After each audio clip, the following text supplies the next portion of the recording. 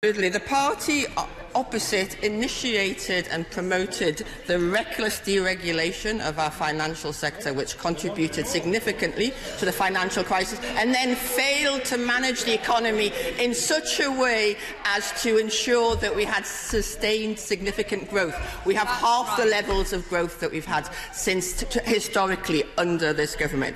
I'll make some progress, Mr. Speaker, because business investment, the prognosis for growth is reflected in the business investment, which is the lowest in the G7, and we are the only major economy where investment is falling. Our productivity is 15% lower than other major economies and has not grown this slowly since the Napoleonic Wars. So there is an achievement.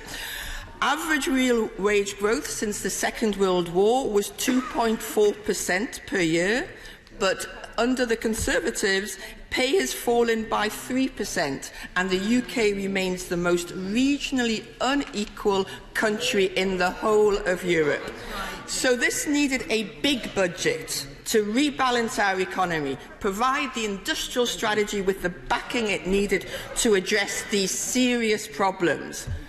But it was deeply disappointed.